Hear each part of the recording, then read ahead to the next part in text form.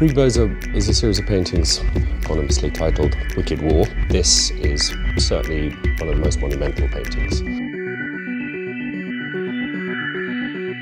It's about the futility and endlessness of war. It was a subject matter that was very dear to his heart.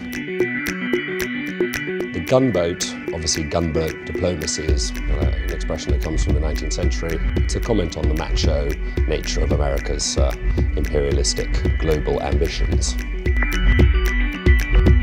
In Germany, Father Christmas is the character who punishes children for their wicked deeds. You have the egg, which you see in the top right-hand corner of the painting, which is about giving of life and the fragility of life. Spray paint is used very often as an anti-establishment medium, if you like. Kippenberger is not an easy artist to pigeonhole. He used many different mediums. He's really the successor to Polka and Richter. Now is really the moment where people are starting to see what a very important artist he is.